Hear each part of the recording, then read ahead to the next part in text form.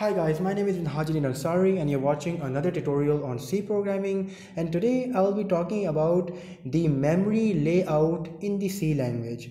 So the main memory or the RAM is divided into 5 main parts. So I'm going to divide this into 5 segments. So at the top, this is the heap portion of the memory. And after that, the second portion is the stack portion of the memory. And the third portion is the uninitialized data segment.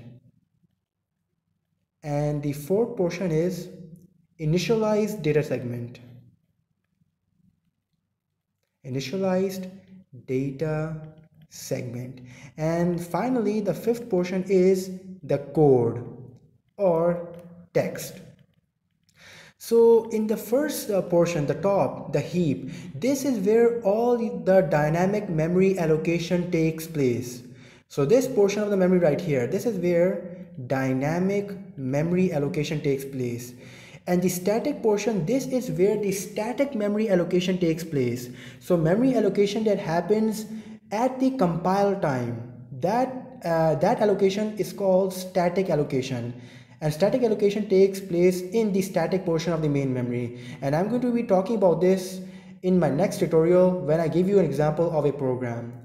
So the third portion is the uninitialized data segment. So in your program, if you define a static or global variable, but you do not initialize it, that means either you leave it 0 or you do not initialize it at all. So those variables are stored inside the uninitialized data segment.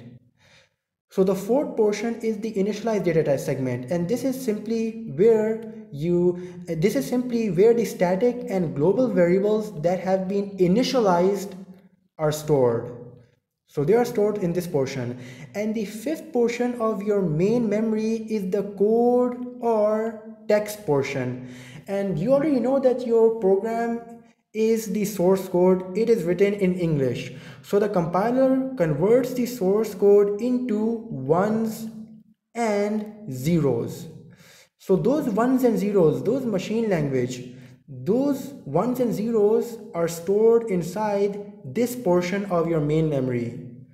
So the instructions or the statements inside your source code are first converted by the compiler into ones and zeros, and these ones and zeros, these machine language, these digits are all stored inside the code text portion of the main memory.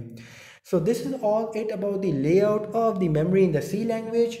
And in my next tutorial, I'm going to give you an example of a program using this layout. So thanks for watching this video.